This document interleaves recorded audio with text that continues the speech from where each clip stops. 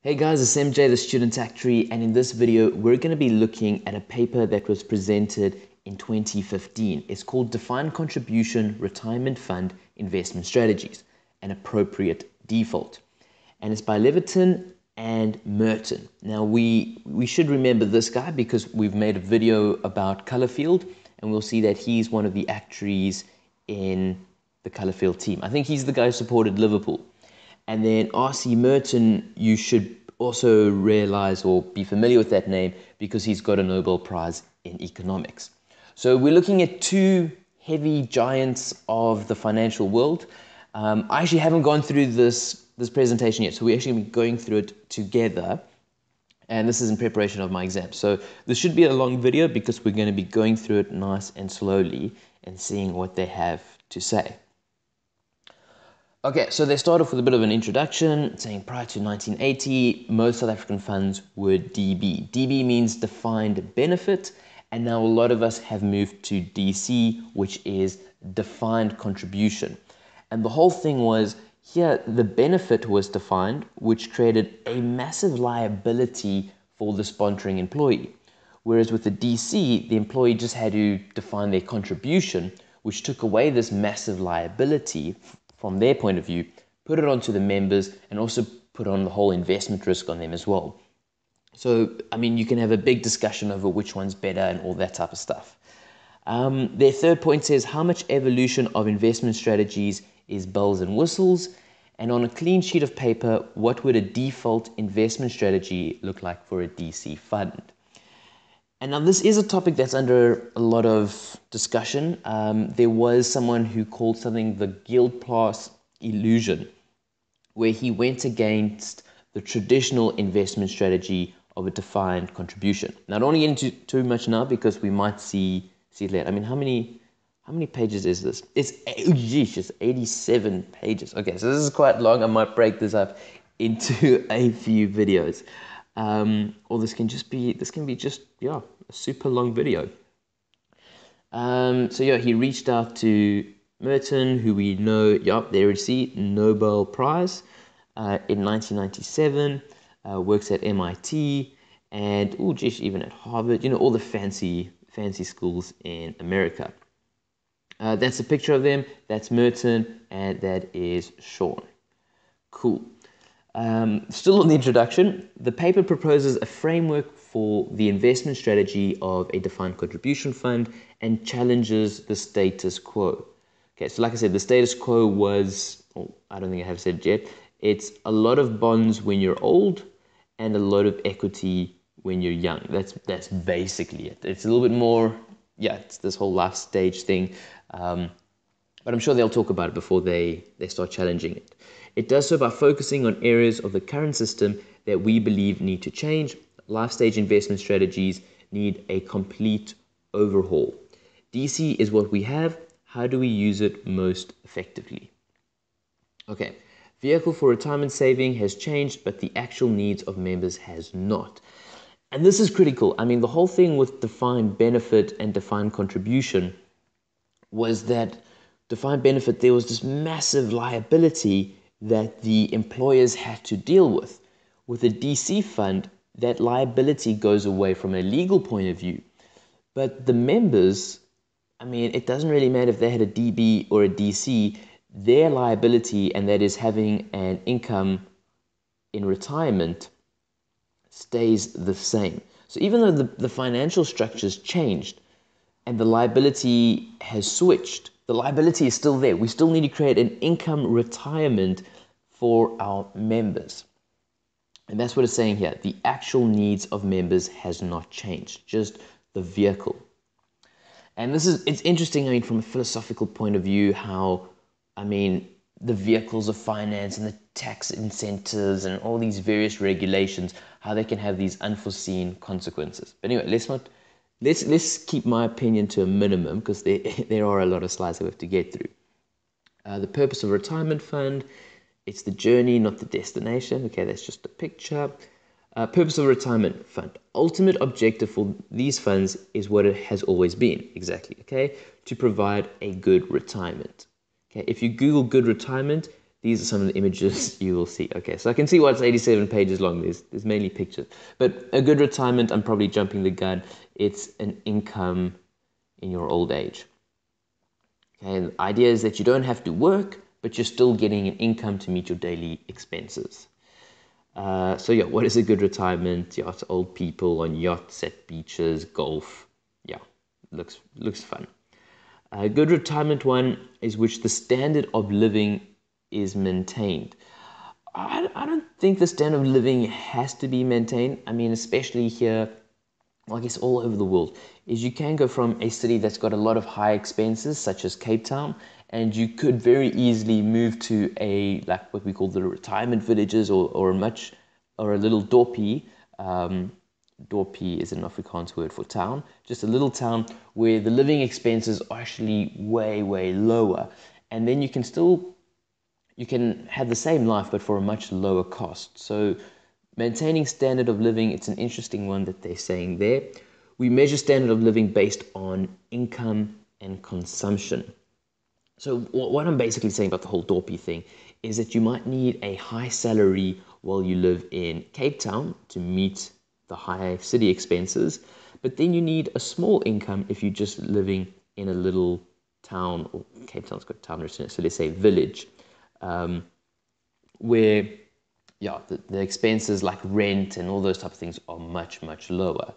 Members are used to thinking about standard of living in terms of income. Okay, travel living.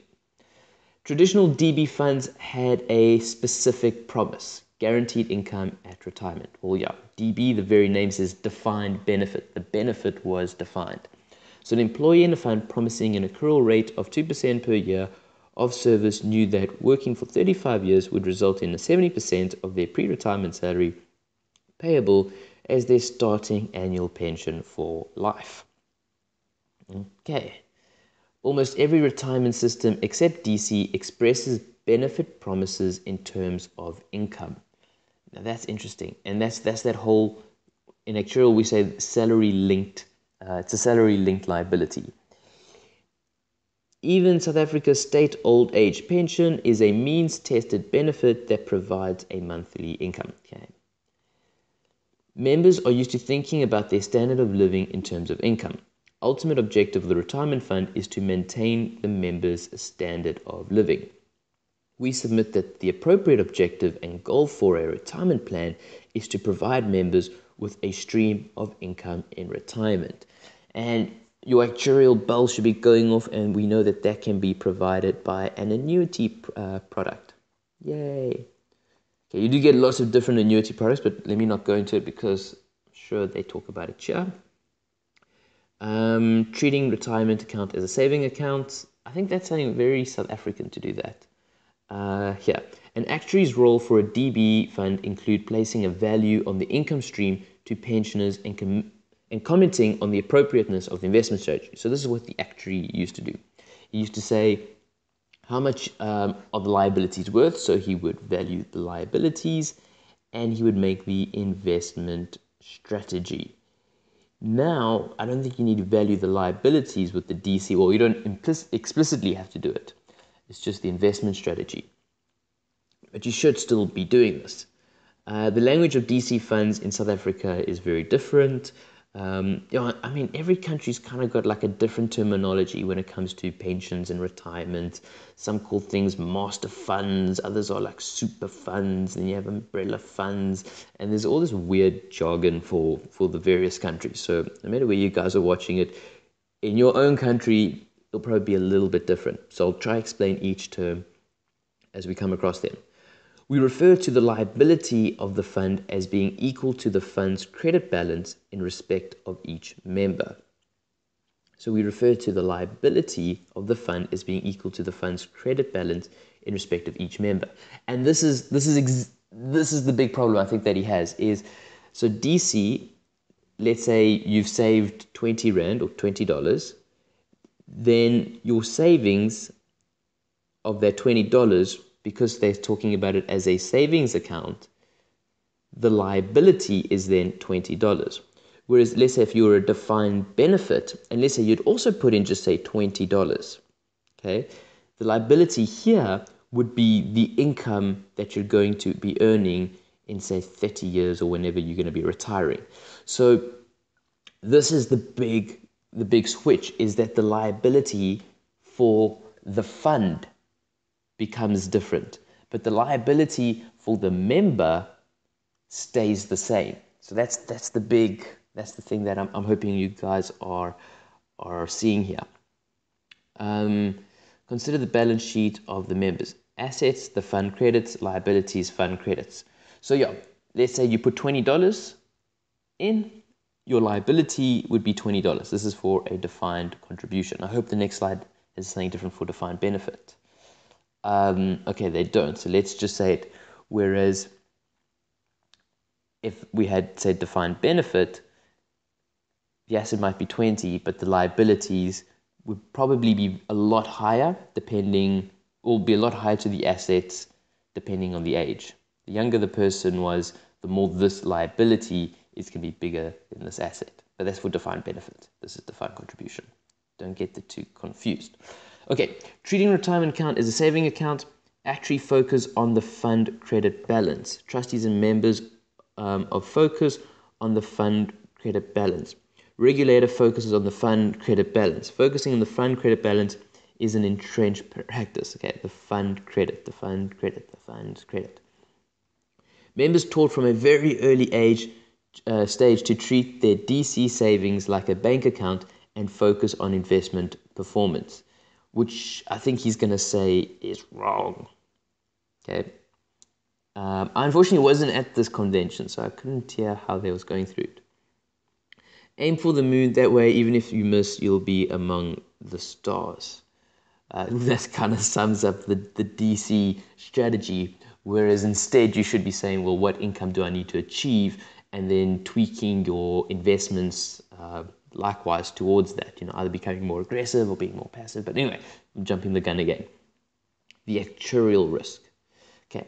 The objective of an investment strategy: maximize expected return subject to minimizing risk.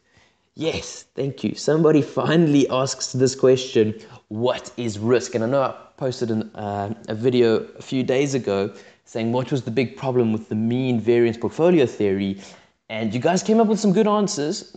They were valid, but this is what I was looking for, is that mean variance portfolio theory defines variance as risk, and that is not the case. Not the case, especially it's not the actuarial risk, or it's not the risk when it comes to retirement.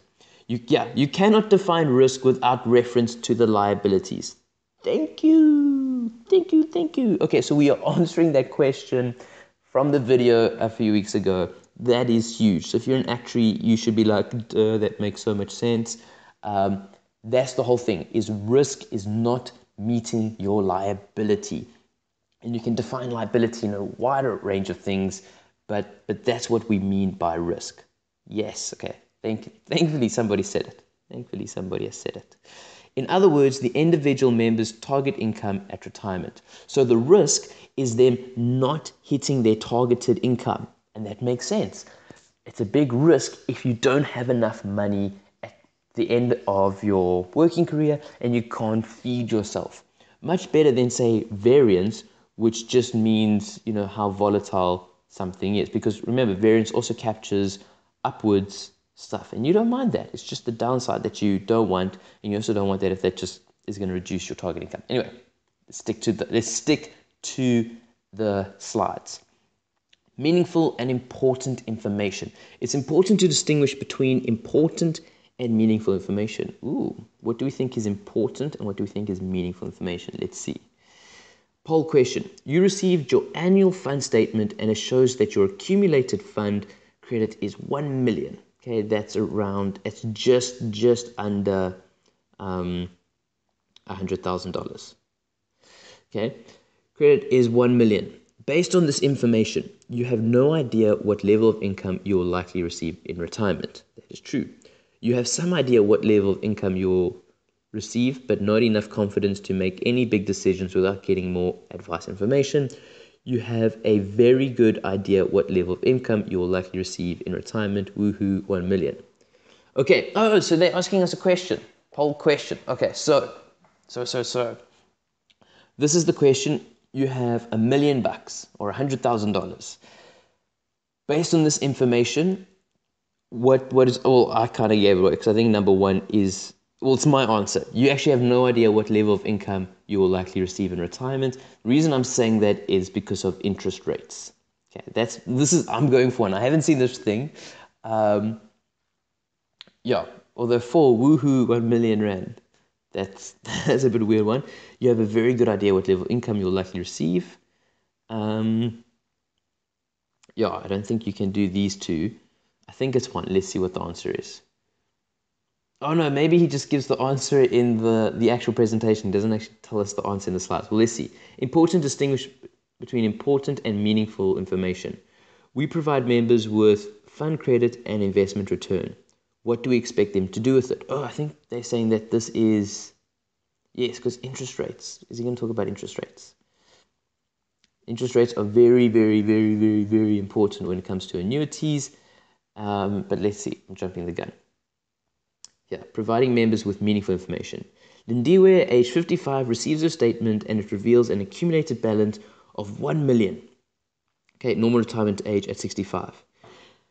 She believes she is on track for a great retirement, largely based on the perception that 1 million rand is a lot of money. I actually think 1 million rand, it is a lot of money, but in retirement, I don't think it's going to get you a meaningful income when you've got quite a high longevity at 65. Well, let's see. Let's see what they say. Okay, $1 million. Yeah. The reality is that knowing her account balance provides Lindiwe with no insight. There we go. With no insight into her likely standard of living in retirement. Remember, I jumped the gun, interest rates. This is the standard market practice. We might actually be encouraging undesirable member behavior. So I guess this is a big problem in the retirement world. There's people like, I've got $1 million. Ooh, I'm going to live an awesome life. But like we say, that $1 million is basically telling you nothing about the standard of living, which, as we've defined, is your proper liability that you need to sort out. Okay, DC members do have a liability. Okay, the provision of an income that will allow the member to have a reasonable standard of living in retirement. It should increase annually with inflation and payable for as long as the member is alive. Okay, so this is known as inflation risk. It's something that some of the early defined benefit funds didn't do. And especially in a period of high inflation, it did mess up a lot of people. However, inflation is kind of under control today, so this isn't too much of a problem. The big one now is longevity risk. And this is the fact that people are not dying. We are staying super old and getting lots and lots of gray hair. And yeah, longevity risk is actually becoming quite a big problem for society because it means our pensions that we were saving were not enough. Okay, 26. DC members do have a liability. An inflation-linked annuity issued by an insurer is the only financial product that mitigates the 3 key risks present after retirement, ignoring credit risk. Okay, an inflation-linked annuity. Okay, because yeah, that will take care of inflation. Issued by an insurer. So by saying an insurer, he's implying that there is a bit of a guarantee in there, which will take away investment risk. And also the guarantee will take away longevity risk. An appropriate default. Okay. Appropriate risk-free assets. Liability has a market value that can be determined with reference to the cost of an inflation-linked annuity provided by an insurer. Okay, so that's how they're saying how we should value the liability by the inflation-linked annuity. A key feature on the South African market is the ability to purchase inflation-linked annuities from an insurer. Okay, so we can buy these things. These things actually exist, which is great. Suppose a member retires at the end of 2009, age of 65. She requires 6,500 a month for life, increasing with inflation. Based on the prevailing real rate, the cost of securing this income stream was approximately 1 million. Our member's liability to receive 65,000 per month was thus assessed at approximately 1 million at the date of retirement. And that's the whole thing. This is what we need to see. We need to be knowing this amount. Okay? We need to know that amount before this amount becomes, we've been given this amount, but we need to know this amount. And we need to know if this amount is enough to cover that. Can we convert our lump sum into a stream of payments? That's the whole big question. Okay, at the end of 2009, 1 million fund credit should be used to purchase 65,000 in inflation-linked income. Okay, which is interesting. So now we're talking about the investment strategy. If we've got enough money, let's go in and match our position. As at the end of 2014, this had reduced to, this is reduced in inflation-linked money income. Wow, why did that decrease? Credit fund should be used to purchase. This has reduced of almost 30%. This ignores the inflation difference. Now, I don't know what's saying deteriorated, their need or the 1 million. The 1 million or the requirement, deterioration of almost 30%. I think they're talking about the 1 million. Let's see.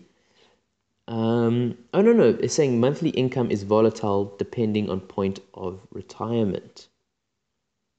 Okay. Oh, no. What this is saying is that with 1 million rand, you could get that much money in 2009, but in 2014, that amount has decreased. Okay, monthly income is volatile depending on the point of retirement. Okay, and let's see, it's probably going to tell us why, probably about interest. Retirement objective thus cannot be met by setting a fund credit threshold as an objective or goal. Okay, I understand. What they're saying is the fund credit,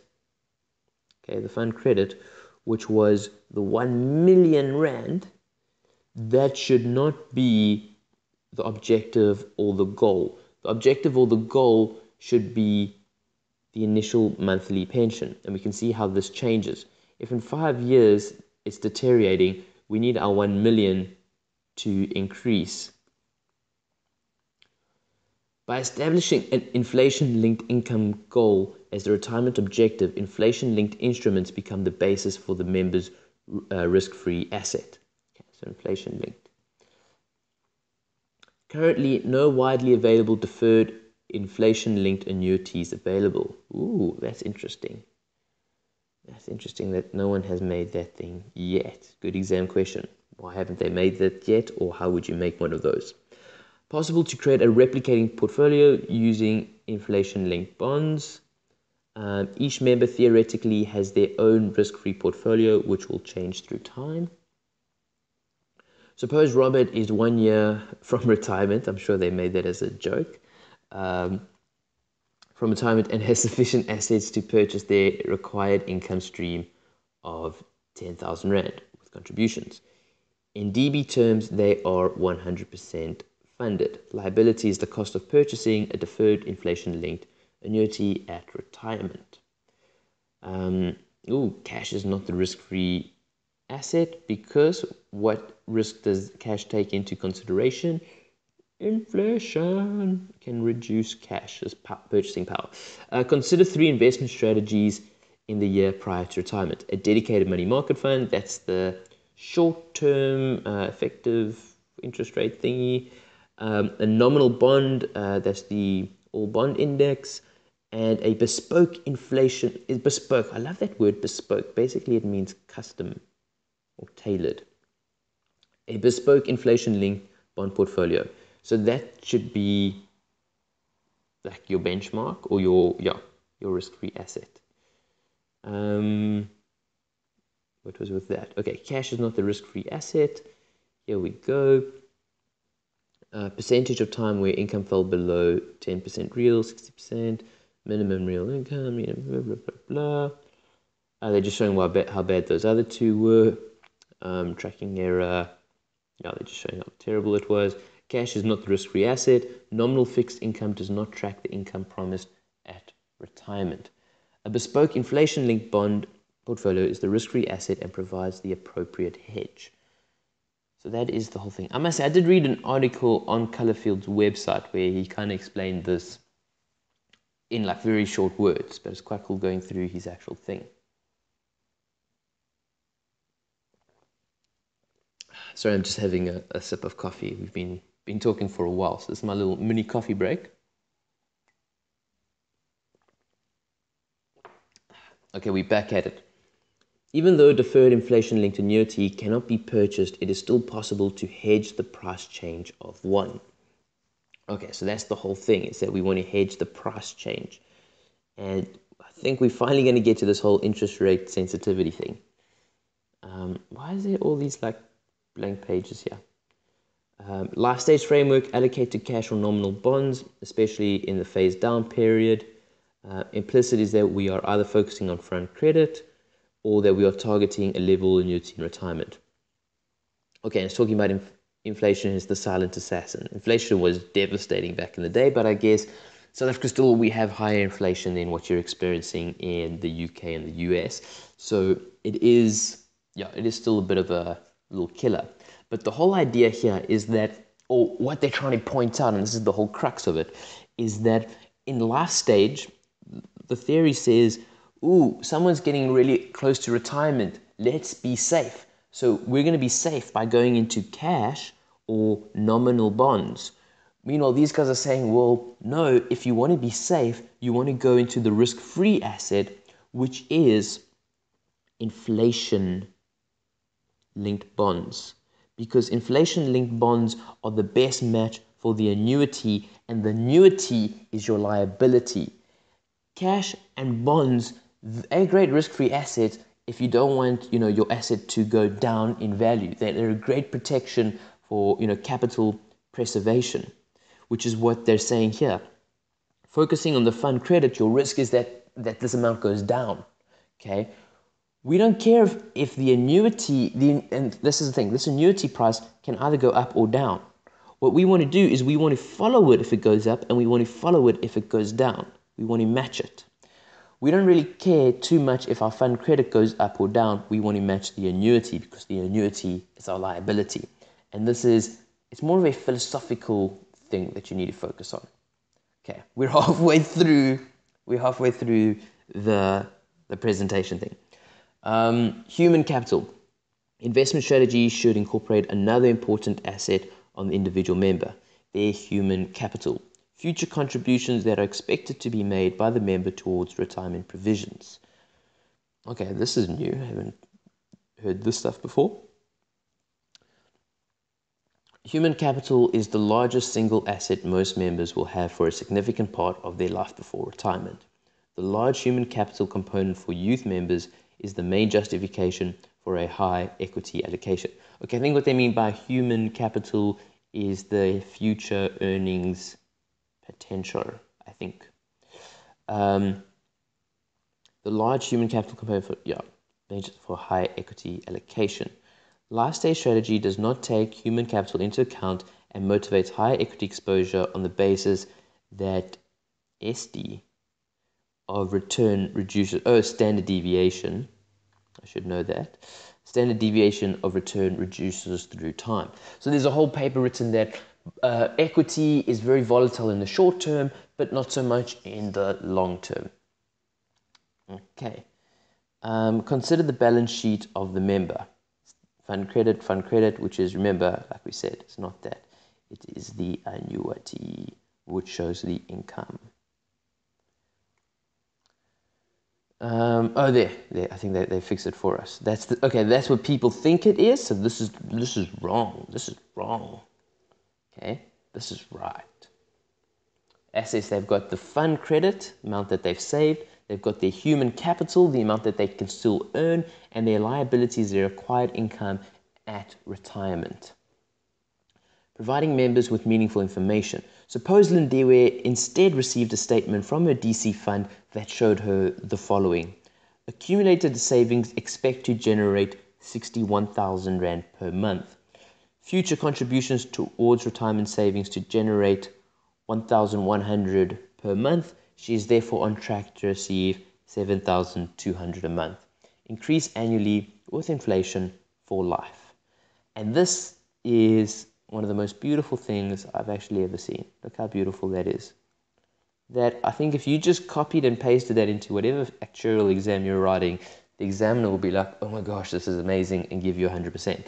This is great. This talks about what she's currently going to be getting, what she can potentially get, and what she's most reasonably going to be getting in the future. You know, what she's on track for, what she's currently got, and what her future expectations are. I love this. This is yay. This makes me happy. Okay, we're on page 47. Providing members with meaningful information, calculations required for the statement can easily be done by actuaries. Calculation required for the statement, yeah, you can get a little computer program to do this.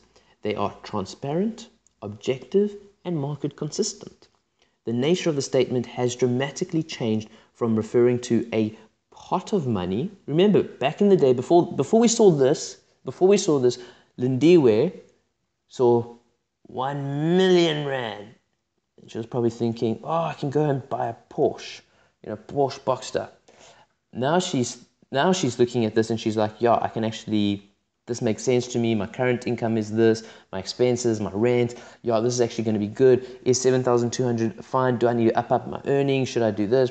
She can make more informed decision with this than with 1 million rand. Okay. Calculations required, yeah, easily done. Pot of money to likely stream. That is it. That is the crux of this video, is that instead of telling the members this is the pot of money you're going to get, rather tell them this is the stream of real retirement income that you're going to get, because this is their liability. This isn't. Okay. Did not require a significant education exercise on the part of the trustee and the fund or the employer. And the whole thing is that, yeah, this is kind of simple. Okay, appropriate income goal, the replacement ratio objective. Okay, replacement ratio, and this is talking about salaries. Important for trustees to measure to set a default income goal for each member of the retirement fund. This objective will define the liabilities in our framework. We advocate the replacement ratio measure to express the income objective. Okay, some problems with how this is done in practice. Replacement ratio targets simplified to targeting a real return or market benchmark.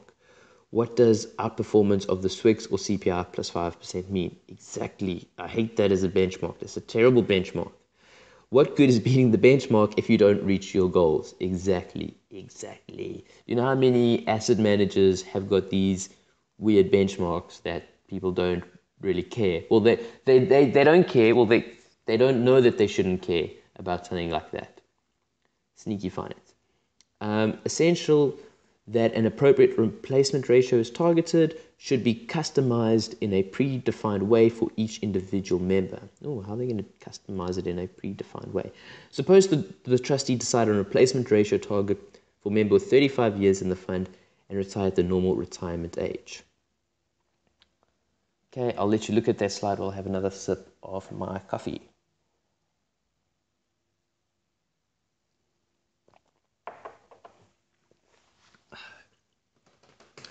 Okay, determining an appropriate replacement ratio target. Most common request is for the replacement ratio target to equal 100%. Okay, so people they're like, I'm busy working, I'm getting paid, 30,000 a month, I want to retire and continue earning 30,000 Rand a month. You don't need 30,000 Rand a month. You don't need 100%. Many reasons why standard of living can be maintained with lower, yes.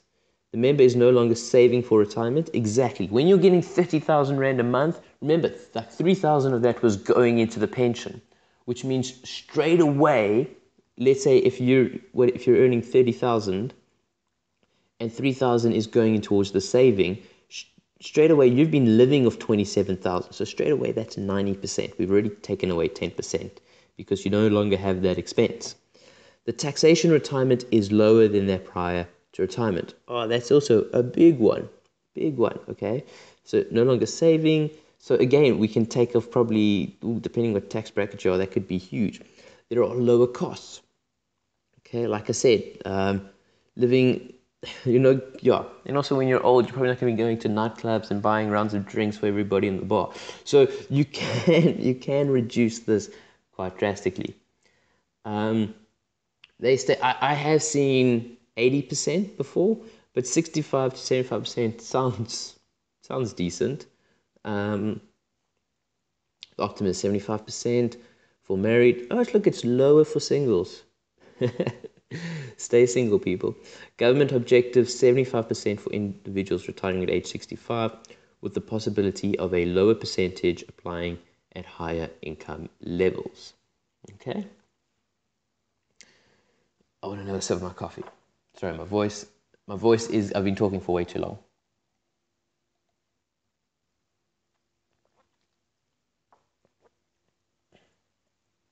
Okay. Under current conditions, we believe that government's objective is unlikely to be achieved. Ooh, they're saying that the government is wrong. Has the government ever been wrong before? Misconceptions, yeah, they probably spoke about a lot of them. Acknowledgement that things change. I have no idea where this picture comes from. Clean sheet of paper. What is an achievable target? Key assumptions: contribution rate, working lifetime, investment return, annuity purchased at retirement. Contribution rate. The contribution rate is normally set in terms of the rules of the fund. National Treasury state that it's reasonable to be 10%. The Alexander Forbes benefit parameter showed a range of contribution rates in the private sector towards retirement saving depending on industry. This range was between 12.1% and 15%. I think 10%. Well, it's weird because what percentage is coming from you? What percentage is coming from the employer? Are you joining these two together? Investment return assumption, maximum expected real return per annum that can be expected over the working lifetime is that's a real return. I wonder if that's still 4.67%. That is, with inflation, let's say 6%, that's kind of like 10.6%. Ooh, I don't know. It's difficult to say that. I think that's a little bit too high. Although no, they are saying maximum. Okay, sorry, they are saying maximum per annum. Average real rate of return, let's see, is 2% on the index-linked bonds. Assume an expected rate of ERP.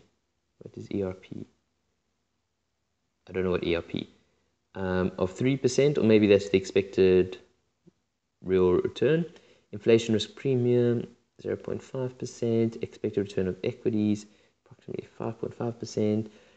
75% maximum in equities. Alpha, that equals fee, so that's going to reduce that. Cost of annuity at retirement. Assume annuity at retirement is inflation linked. Why? Because that is the least risky. Remember, you're old. You don't want to take a risk. Risks are for young people. Contribution rate of 12.5% and a real return of 5% over 35 years is an expected replacement ratio of only 54%. They want to hit 75 and contribution of 12.5 and a real return. Oh gosh, that is shocking. That is shocking. If this increases to 15% towards retirement, the rate of return is 65. So even if you're like at the max, gosh. Remuneration structure is an important consideration. I don't know what TC means. Essential that each fund does analysis based on their fund's circumstances. I have no idea what this picture is doing here. Prevailing yields on inflation-linked bonds have fallen. Real yields for the R202 has fallen from a level of 3.5% to 2% over 10 years. Important to reflect market consistent expectations. A fall in 1.5% in expected return over 10 years. People are living longer. Okay, so these are things that are hurting you. The fact that you're living longer means you have to save. It means you're going to be getting less money at retirement. Because think, paying someone for 20 years or paying someone for 10 years, you can see like the cost of that annuity does vary a bit. Default investment strategy. Default investment strategy is crucial. Why is it crucial? Because people don't like making choices. So the default is when like they have all these choices, A, B, C, D, E, F, and you're like, I don't want to choose. That's when you go to default.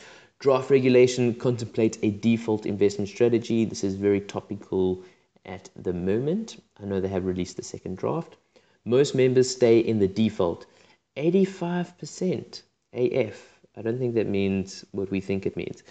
um, Participation paradox. Members trust their employers and trustees.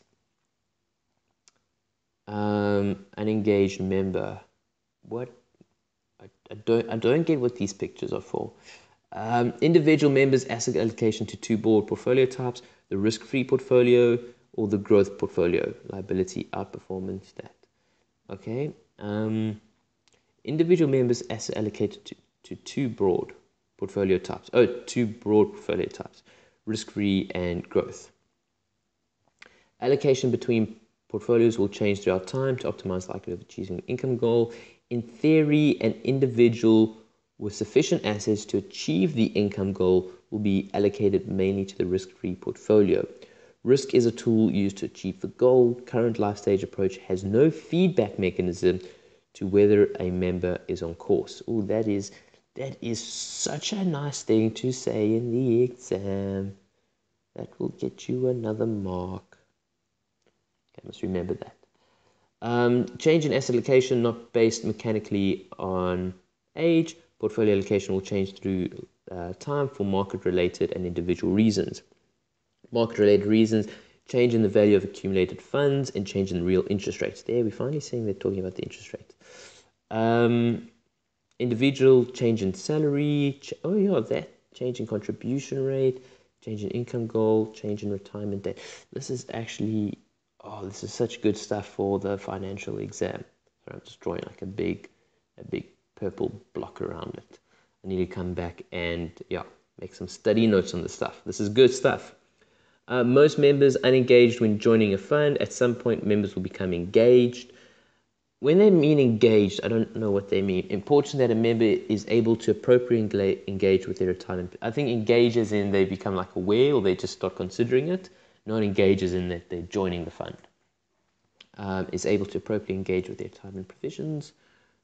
While trustees will be unable to specify a specific RAND pension amount on behalf of their members, the framework can allow for individuals to select an explicit pension amount when they're engaged and able to specify it.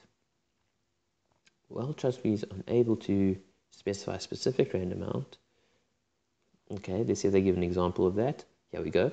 The Ndiwe's statement revealed she was on track for an income of 7,200 per month.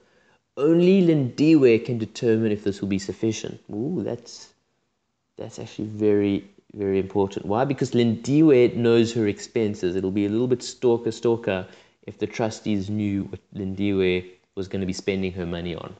Okay, so that's also very, very important. Lindiwe only has 3 options to boost her retirement income: contribute more, retire later, take more investment risk. Cool, those are all great points, but let's soldier ahead. We're almost at the end of this thing. I don't know if anybody's still watching this video. Probably like just 2 people, but I'm gonna finish it for those 2 people. Default investment strategy with the engaged member. Suppose investment statement presented with the following information: impact of contributing more, impact of changing retirement age. Oh, so they're saying the investment statement should be presented with these extra things just to help people make a better choice. You know, you don't want someone who's an old granny and she's all poor and she's like, nobody told me to contribute more. Well, these guys are saying that they should tell people earlier. I think that's a great idea. Another thing that makes me happy. Okay, suppose Lindiwe was 100% funded where 7,200 is target, largely allocate to risk-free portfolio. Okay, so if Lindiwe is like 7,200 is cool, remember only Lindiwe can make that statement, then you go into the risk-free portfolio. You kind of say, thanks guys, let's tap out, we've got what we want, let's match. Okay, or Lindiwe can be like, you know what, when I'm retired, I want to travel a little bit more, I want to go see those movies that all the kids are talking about, I want to download Candy Crush and, you know, spend some money on those little boosters. So she might say, I actually need a little bit of more money in retirement because I want to enjoy life. Then it's only at 90%, which means she needs to maybe, the only way she's going to get this 8,000 is if she takes on either investment risk, in this case, or if she contributes more, or like we saw in the last thing, if she retires later. Oh my gosh, look how bad my handwriting is becoming. Alternative annuity types. Proposed framework can equally be applied to different default annuity types that might be deemed appropriate in retirement. We submit inflation-linked annuities is the risk-free option for an individual member because it removes inflation, investment, and longevity risk. Yes, these things called living annuities, they're not great for the general population. They're like, maybe if you're like super wealthy, but other than that, an inflation-linked annuity, inflation-linked guaranteed annuity, I should say, is the better one. Okay, that's another great picture. DC members do have a liability. Inflation-linked annuity is the risk-free. Okay, they've said that 100 times, but they're probably going to say it 100 times more because that is how important that piece of information is. Okay, inflation-linked annuities. Default option at retirement does not imply that selecting the risk-free choice is the most appropriate option for the member. Okay, without further member-specific knowledge, the inflation-linked annuity is an appropriate default option at retirement. Okay. Trustees, on the advice of their consultants or actuaries, might elect a different annuity type as a default in retirement. A different annuity type will have implications for the risk-free asset in the framework.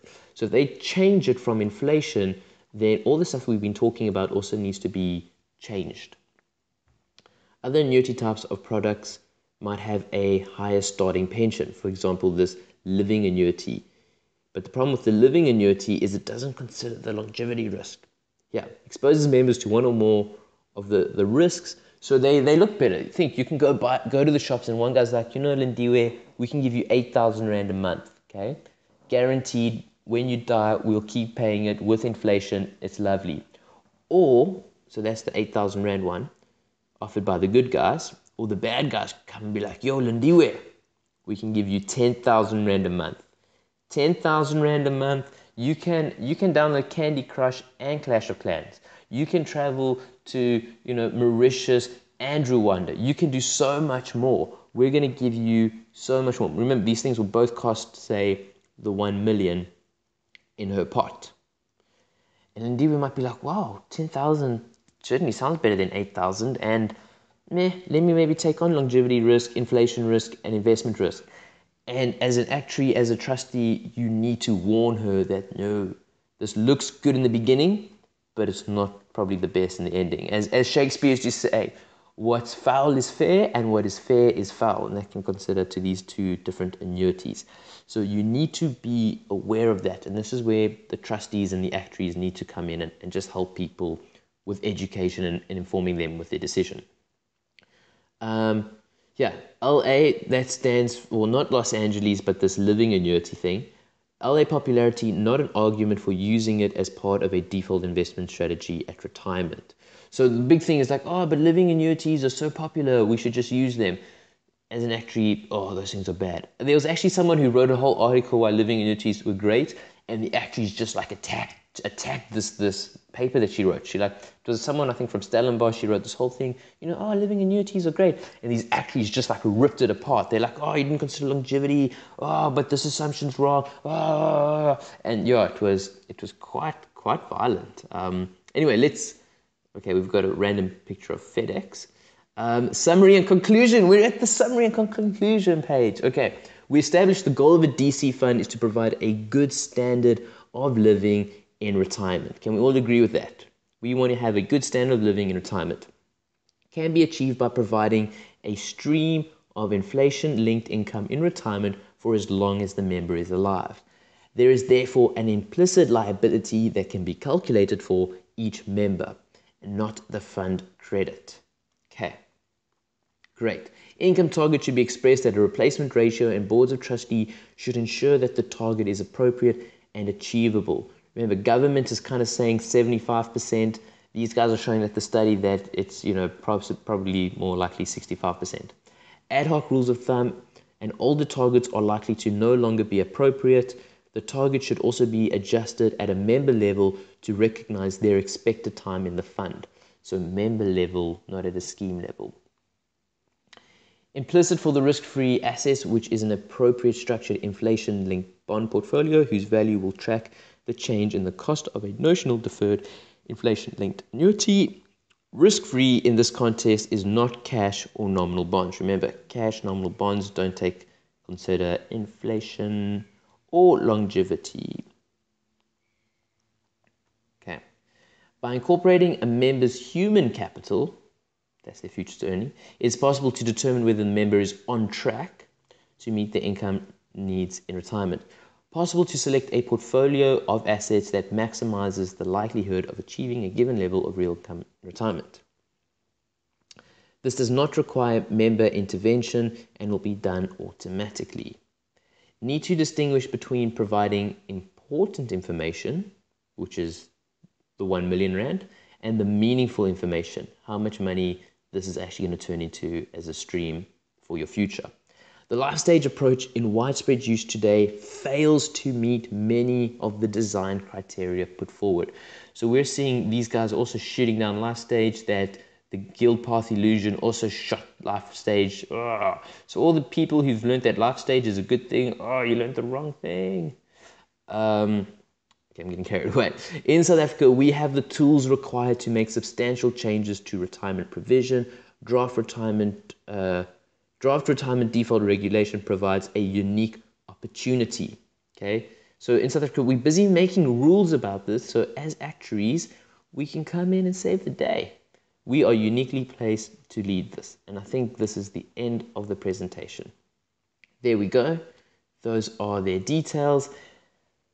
And thank you so much, guys, for watching. We made it to probably one of you made it to the end here. So if you made it to the end, please comment, say I made it to the end. Okay, comment, let me know if you made it to the end. I don't think anybody did, because yeah, it's YouTube and people don't like super long videos like this one. But thanks so much for watching, and feel free to have any comments in the comment section below. Cheers, guys.